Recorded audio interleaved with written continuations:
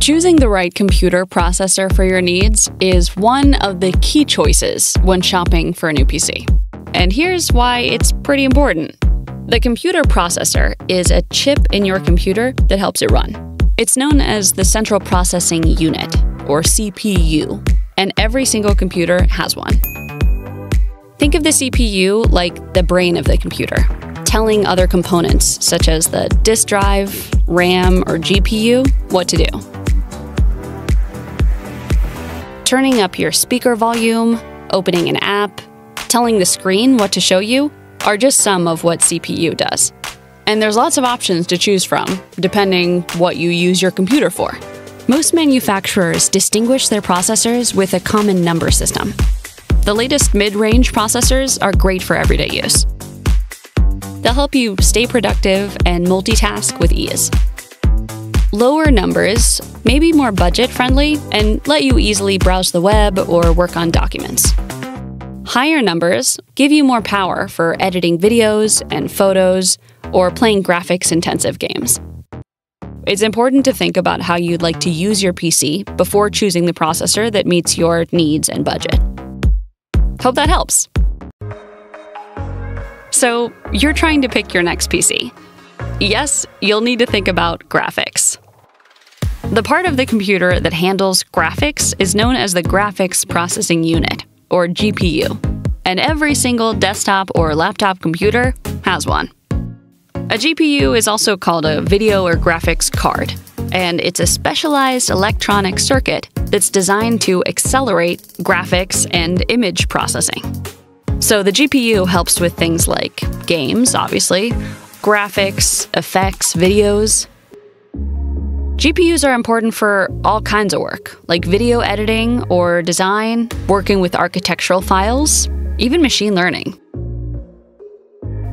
There's two types of GPU, all right? There's integrated and there's discrete. Integrated GPUs are built into the CPU. This allows laptops to be ultra-thin, less expensive, and power efficient.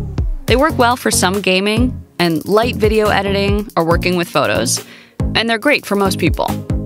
A discrete GPU, on the other hand, is separate from the CPU, and it's either plugged into or attached directly to the motherboard.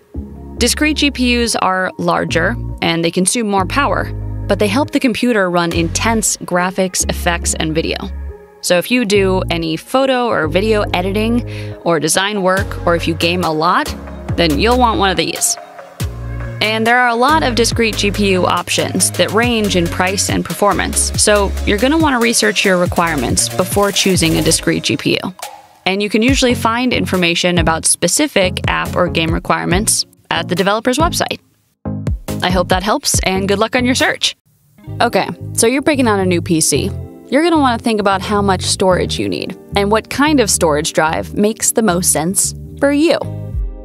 Okay, so first off, what's an SSD? SSD means solid-state drive. It's the most common kind of storage drive in PCs today, especially laptops. And alternatively, HDD, or hard disk drive, is what likely came in previous PCs you've owned, and is still sometimes used as a backup drive. It stores data on spinning disks. Because an SSD doesn't have moving parts, it's more durable and reliable, and also smaller than a typical HDD. This makes it quieter, it allows for laptops to be super thin and lightweight. They also draw less power, which saves you a bunch of battery life, which is nice. Another thing you want to think about is how much storage space you might need. For example, 128 gigabytes is sufficient if you primarily use your PC for web browsing or light schoolwork. However, for an average user, 256 gigabytes is a good starting point. If you work with 4K video, graphics, or you use large files, you probably want more space and a fast SSD. SSDs are more expensive for large amounts of storage, while HDDs are cheaper.